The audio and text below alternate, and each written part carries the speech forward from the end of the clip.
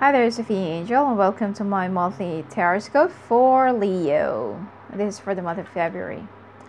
Okay, Leo, for this month, it looks like there's a light that is actually about to be discovered or about to be unfolded into your family. You'll also be meeting someone new. There's a new person that's going to come into your life, but it's not really for a long term. And you'll be receiving money, but you'll be acting a little bit hasty. Anyway, let's get down to details.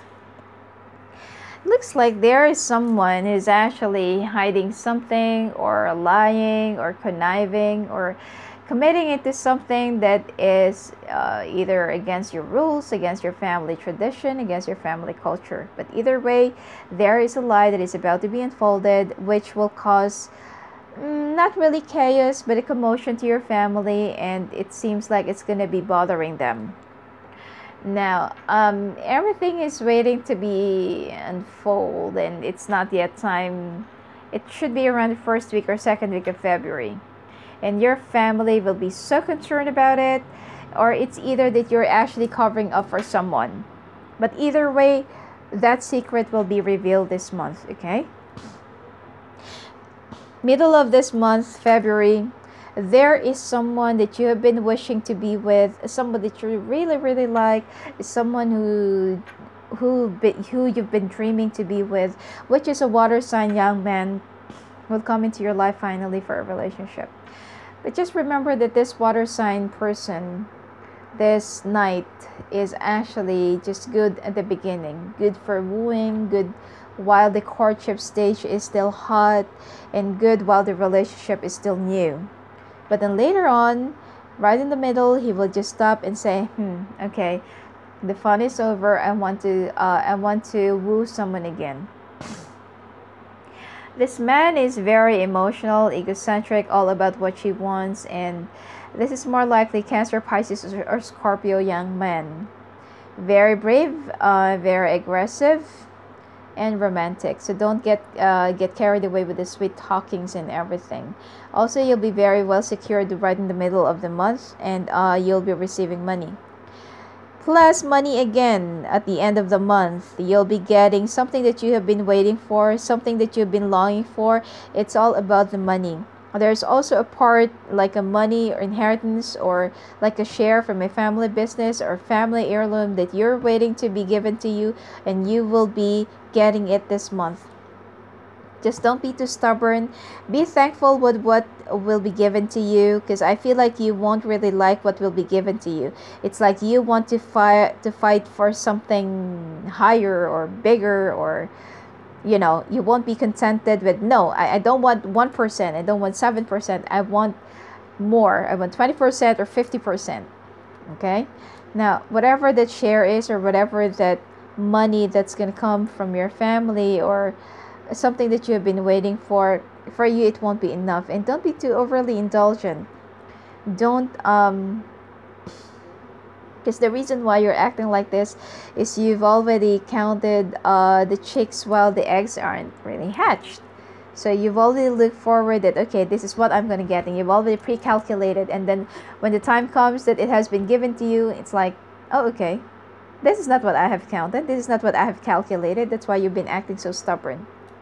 So be realistic with your goals, be realistic with your expectations, because there are also some other people in your family who also needs to be shared. Now, it seems like someone will be rocking your world right in the middle of the month, and you will be immensely happy, you will be so in love, you will be so like over the top on a cloud nine, and it's like you feel so beautiful, you feel so sassy and hot that someone so young is actually wooing you. But just to remember that this kind of person in this relationship isn't really gonna last long. This is only for a diversion. This is only for like a Valentine theme, but it's not really meant to last. Anyway, let's get down to your relationship oracle cards, and let's see what's in store for you and what should you know. Anyway, while I'm shuffling the cards, this is just an in general reading. If you want to have an in-depth and personalized readings, you can go to my website at sophiaangel.net, and you may contact me there directly for only one 0.99 a minute. All right. Now let's see. Perspective. Regret. Projection. Oh. You have to set realistic goals to your life, especially in terms of relationship. As I've said, that there is someone young who's a water sign that's going to come into your life, and it's that person's going to woo you. But you have to, like for example, you're already right in the middle of your age, or you're already in your 40s, and you still feel so young and vibrant and everything. But then at the same time, be also mindful of the consequences of being with someone so young. First off, especially if that person is really immature, selfish, and they only want to get what they want. They're only after what they want. So you have to start picturing yourself with the right one, with the right person, instead of just loathing it. Oh my God, I feel so beautiful because someone so young is wooing me. You know, it feels so good to be courted by someone that is really charming. But at the same time, look at the consequences and the longevity of that. If it's gonna last long, if it's worth it, if it's worth investing your time, your effort, and your emotions. However, if you know that it's not really going anywhere, then don't really waste your time on it. Well, you can have sex if you want. You can be open about it, but then don't get involved with someone in a relationship that you know is not really gonna pan out well. It's not really gonna last long. That they are not really gonna stay. It's like I love you today and goodbye tomorrow. All right. You have to be realistic in a relationship this month, especially if you're not getting any younger. You have to look for a long-term companionship, not just for a like an overnight lover. All right.